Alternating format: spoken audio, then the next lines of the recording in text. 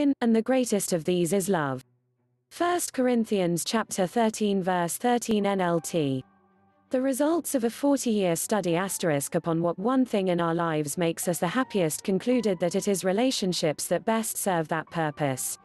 Whether it is at home or work, at church or play, even in how you relate to strangers, relationships are what, who and where we are as a person.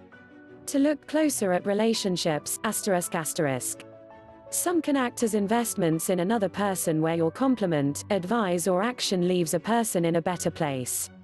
Some can be the reason you work hard, long and well to provide care or shelter for another. Some can comprise the best moments of your entire life. To look beyond most relationships. Since relationships with one another are what makes us the happiest in this life, is it little wonder that our relationship with Jesus makes us eternally happy? Just as our best and most lasting relationships in this life are based on love, what higher love is there than the unequaled love of the one who went to the cross to suffer for us, and what deeper human relationship can there ever be than the one between Jesus and the believer?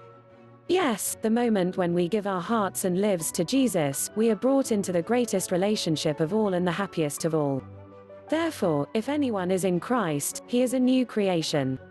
The old has passed away, behold, the new has come.